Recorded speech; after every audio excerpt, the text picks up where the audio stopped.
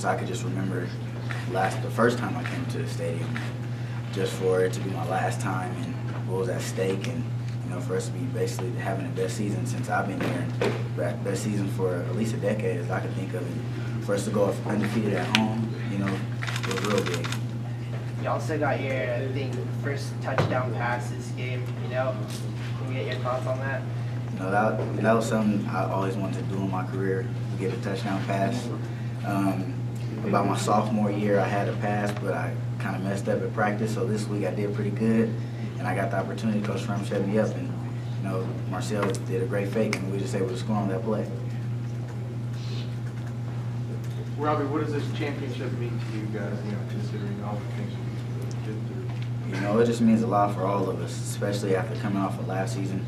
Just all the adversity that was thrown at us with, us getting new coaches and us getting a new scheme, and coming off the bad season we did, and how we just all pulled together as a team, and us captains as well got the team together, and we just brought it together and was able to pull the season off. It feels great.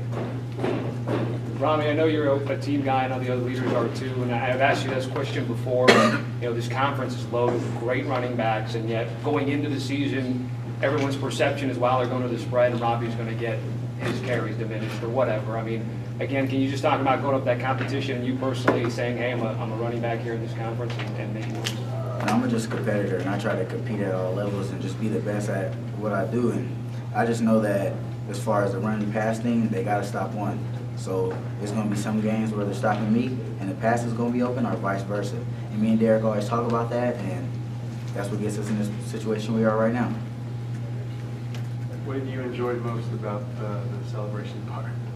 It's just everything, it just all went as a blur. It's just crazy. Everybody's so excited. It's just good to see smiles on all my teammate faces. Just everybody, even people who didn't contribute on the field, they contribute for us. Just as far as scout, helping us in the off season, help pulling us together in the weight room. It was just a great team effort from everybody.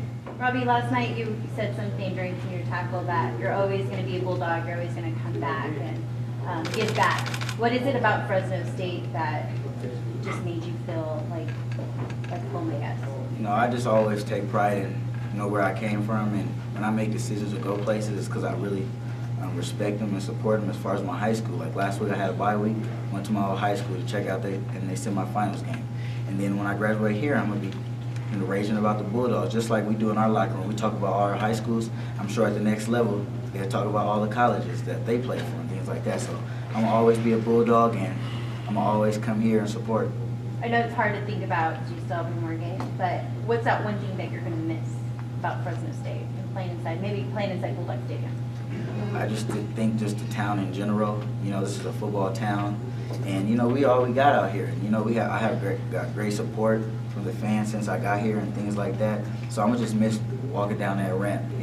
I just always remember when I came out my freshman year, and the band was playing, and I turned the corner, and I just see the fans yelling, and the lights is on. It's just a feeling I can't describe, and that's something I'm going to truly miss.